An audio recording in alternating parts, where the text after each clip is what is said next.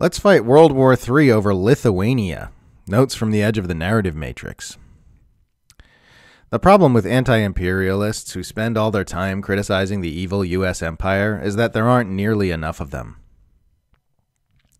People who respond to criticisms of the U.S. by babbling about the misdeeds of other governments are just saying you should never criticize the most powerful government in the world for any reason.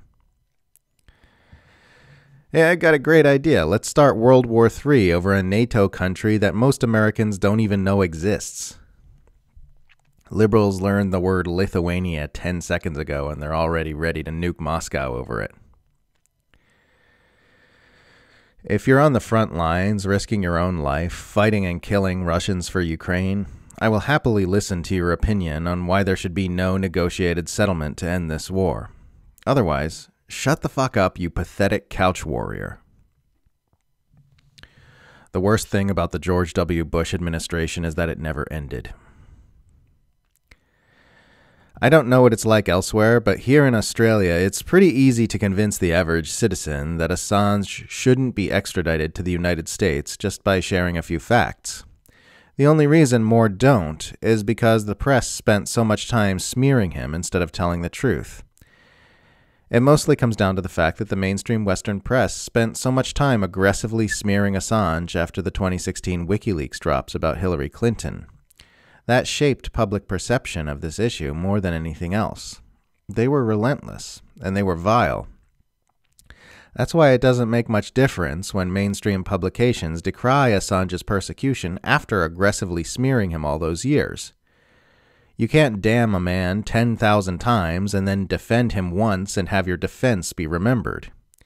You can't churn out bullshit smear piece after bullshit smear piece about Assange like this. It's a Guardian article titled "The Only Barrier to Assange Leaving Ecuador's Embassy is Pride." And then expect the public to just absorb editorials like this.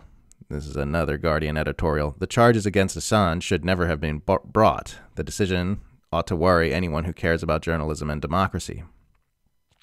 People aren't simply going to accept that after you've spent years conditioning them to want Assange's head on a spike. If people know the facts about Assange's persecution, they'll overwhelmingly be supportive. If they just consumed mainstream news media between 2016 and 2019 without really drilling down and researching the Assange case, they'll tend to be unsupportive. This is the media's fault. Between 2016 and 2019, smearing Assange was a way of demonstrating to current and prospective mainstream media employers that you will do anything at all, to defend the empire. It was a great way to advance your career, and many did so.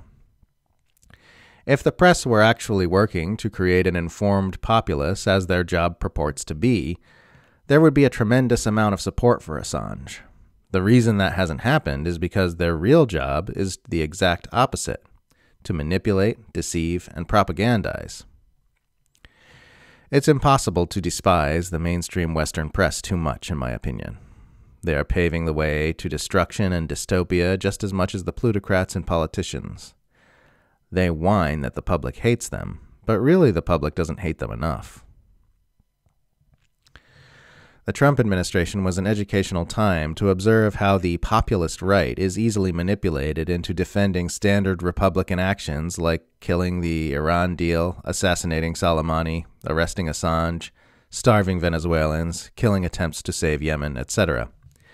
Every single time Trump rolled out a foreign policy decision that would have looked perfectly at home in the Bush administration, I'd have MAGA people in my notifications explaining why his action was actually good and why it hurt the deep state. Literally every single time, without a single solitary exception. They were led around by the balls the entire time. The so-called populist sentiments on the American right are manipulated toward the agendas of oligarchy and empire in the exact same way the progressive sentiments on America's so-called left are. The whole thing is subject to very aggressive and very effective narrative control. It's a safe guideline that any movement which pushes people to align with either of America's two mainstream political parties is controlled from top to bottom. If their solution to America's problems at any time includes voting for Republicans or Democrats, they're not worth listening to. That's why when I see people championing obvious empire lackeys like Ron DeSantis as populist heroes and babbling about drag queens and trans people even as we're moving closer to the brink of nuclear war, I tend to be pretty dismissive of their entire movement. All you need to do to kill leftward movement is flood the information ecosystem with enough confusion about socialist and anti-imperialist issues that it becomes impossible to hold a lucid position on them without copious amounts of research. Few are willing and able to do this. It's easy to sit back and judge people for believing propaganda and failing to push for real change in adequate numbers. But if you look at the vast quantity of sophisticated psyops distorting everyone's picture of the world, it's very understandable that there's so much confusion. As long as only a small minority of people have the willingness and ability to put in long hours to try and understand what's going on, it will remain easy to manipulate all leftward movement into impotence or complicity. Something very, very big is going to have to change.